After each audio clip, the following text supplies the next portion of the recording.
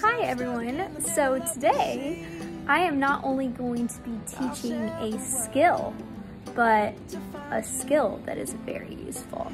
So today we are going to learn how to not procrastinate.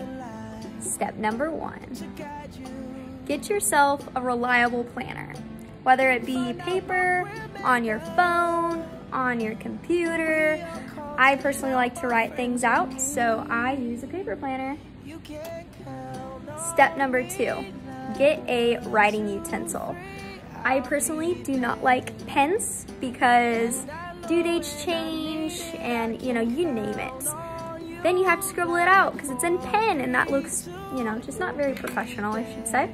So I would recommend using a pencil because it has this awesome little thing on the top called an eraser, and you can erase things and move things around in your planner so it doesn't look messy.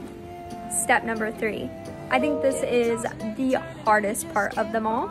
You actually do have to open your planner.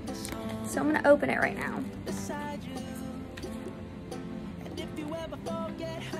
And you actually have to write in it. Oh my gosh, I know, crazy. So as you can see, some things are already written out on this little planner.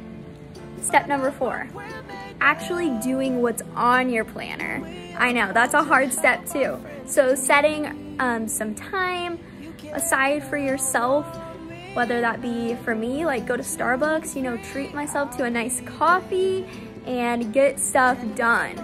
So those are the 4 steps on how to not procrastinate. Good luck, and let me know how it works for you. Bye.